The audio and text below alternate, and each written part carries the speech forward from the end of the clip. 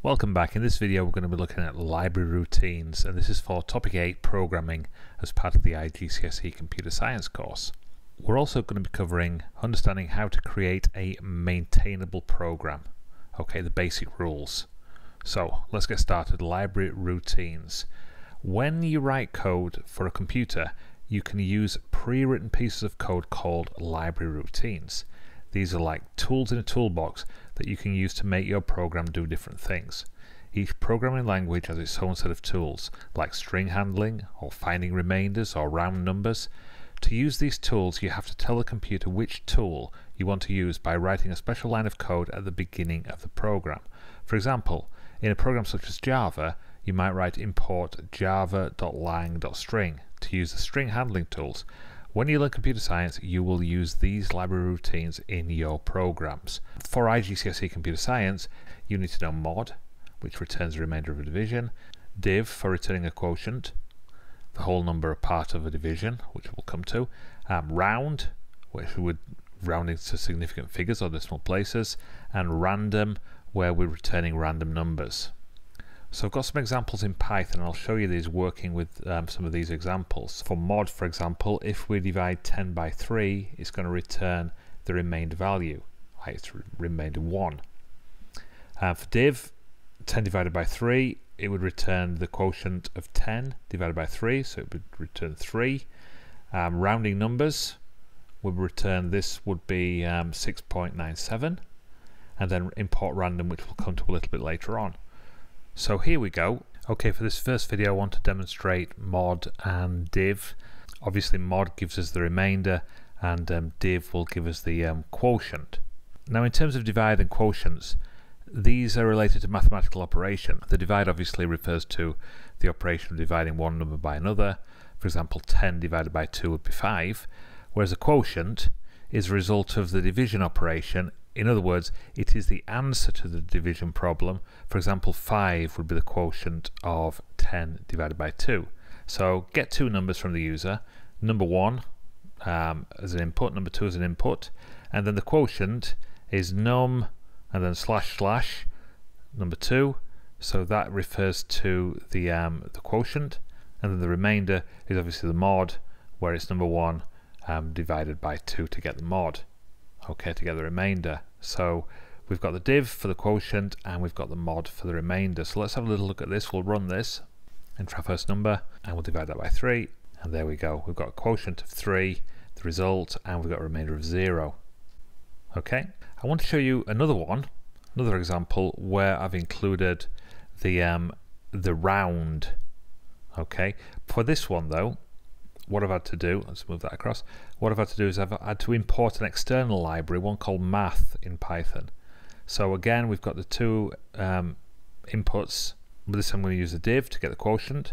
I'm going to use the mod, obviously, to get the remainder. And then I'll do the result of these two. And then I'm going to do a square root on that result and square it to two significant figures, just so I can show you the three in action. So let's run this program. Nice big number. Divided by 4, divided by 4, and we've got a remainder of 1, and then we take that result, and we square root the result to 2 decimal places, so that's going to round it to 2 decimal places using that there. So that is using an external library but also internal libraries to run the various requests. When we come to importing random, i.e. to generate a random number in Python, we have the random module library which needs to be imported. The random function allows us to generate random numbers between 0 and 1. It generates floating point random numbers. It is a default random generator function. Again, I'm going to run this program, and this is importing random, but it's going to be a secret number, and it's a little guess the number game, and I'll show you that in a moment. So now that we're in Python, if I run this program, see, it's telling me guess a secret number between 1 and 100, and it's completely random. That's too low, so let's try 78. Too low again, 89. Too low, 99. And you got it. The number was 95, so we got that in 1, 2, 3, 4, 5, 6, 7, 8. 8 guesses. So that's a nice little program for using the library import random. Okay, to finish off the video, and it's a very short video, we're going to go through why we need to create a maintainable program.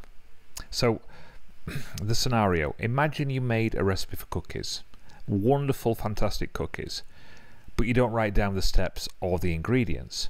A few years later, you want to make those cookies again, but you don't remember exactly what you did.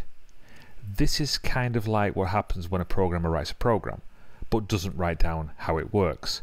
If someone else wants to update or change the program later on, or if the original program wants to work on it again after a long period of time, they may have a hard time figuring out what the program does and how it worked.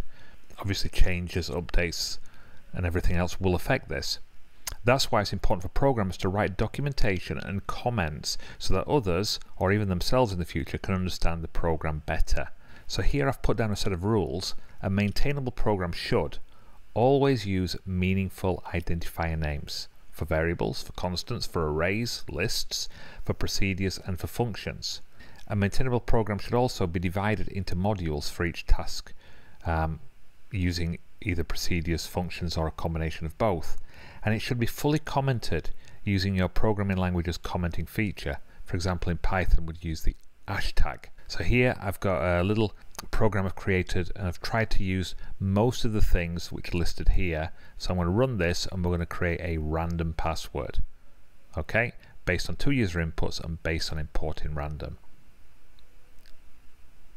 With this little password creator program, I've tried to cover all or most of the aspects of creating a maintainable program. So we're importing random, we're using functions, defining a function called generate password, which has got name and time inside it. So if I run this, it's going to ask us to enter our name, a town, and then it creates a random number from 100 to 999 and generates our password for us.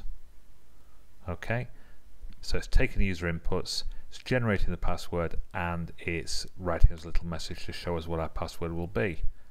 Okay, everything is commented, these little hashtags in red, to explain how the program was put together, explain what the different things are. Okay, that is it for this video. Thank you very much indeed for watching, and I will see you next time. Please continue to ask questions, leave your comments, hit notifications, and please subscribe. And finally, if you wish to buy me a coffee, I'd be truly grateful. Please visit buymeacoffee.com/learning zone. Thank you very much indeed. See you next time. Bye for now.